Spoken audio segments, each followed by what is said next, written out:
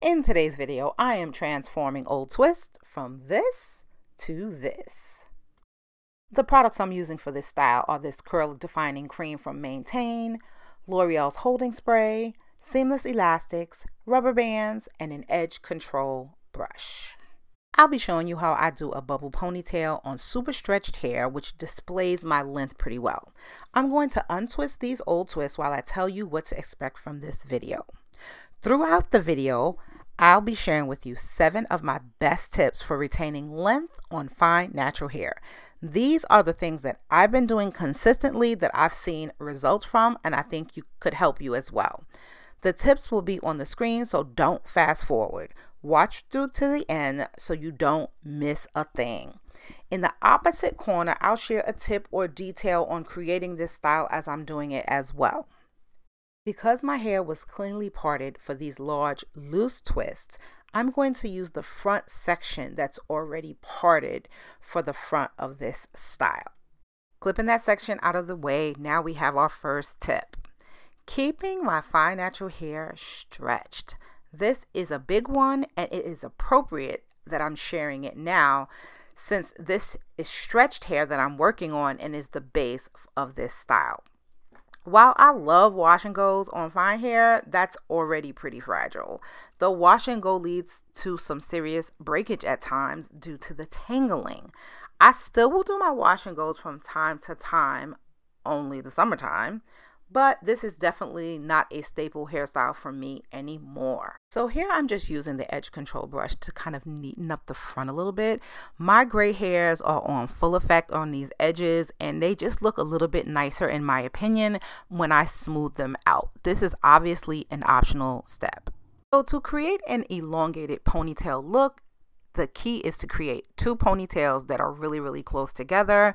I am putting the top in a ponytail, and then I'm going to join it with the bottom ponytail. And that brings me to tip number 2. Second tip is to treat your detangling time like you're walking through a minefield. Slow and carefully. If you try to rush the process, it will be more difficult to retain length. So whenever I'm detangling my fine hair, I take my time with it. Now that I've secured that top ponytail to the bottom one, I'm just using a little bit of the Maintain product to just moisturize the length of the bottom ponytail and to remove some of the tangling.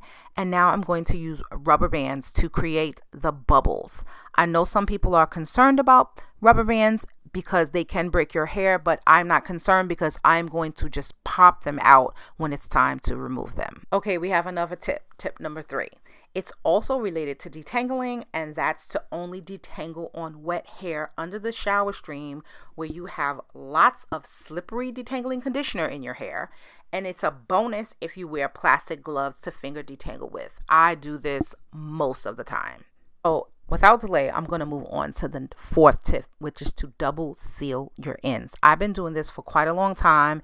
Anytime I have a braid or a twist, I make sure I seal with a hair butter and then an alcohol-free gel.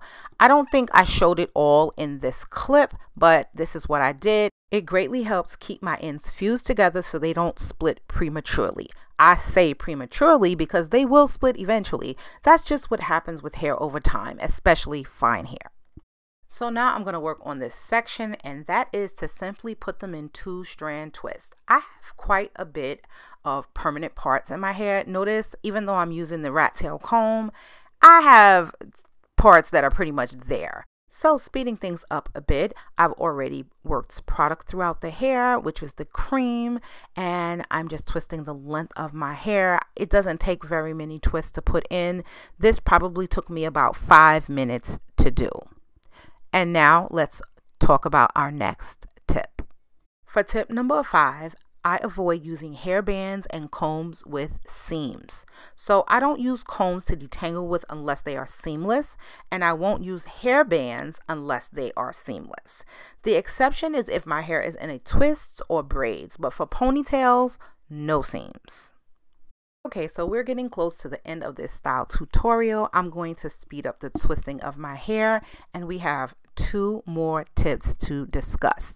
Tip number 6 is to protective style more often than not. Yes, we all know this is helpful for retaining length, protective styling. But why? Because it works. When your ends or the majority of your hair is exposed, you will have wear and tear on your hair much more often, cutting down the amount of length that you can achieve. I definitely saved my best and favorite tip for last. Number 7 may be a bit controversial for some, but I'm still a heavy advocate of the use of protein in fine hair, regardless of porosity. I know you've heard, oh, if you have low porosity hair, you don't really need protein as much. But for me, I have found that having mostly low porosity hair myself, due to my hair's fragile nature, I still need to regularly give myself small doses of protein, or give my hair small doses of protein. Do with this tip as you wish. I find that it is working for me. So for those of you who stayed to the end, just to let you guys know, I will not be doing a video next week because I am going on a mini vacation. So I will see you the following week, and that is going to be a great video because I am actually going to a salon to get my hair trimmed. Yeah, I'm about to lose some inches, but hopefully not too many inches. We did have a discussion about it. But anyway, that is it for this style. It is done pretty much, and I love it so much. All I do is tie my hair down with a scarf, and it lasts for days. Because my ponytail is not secured tight, it doesn't cause much stress on my hair. I hope you found the tips useful.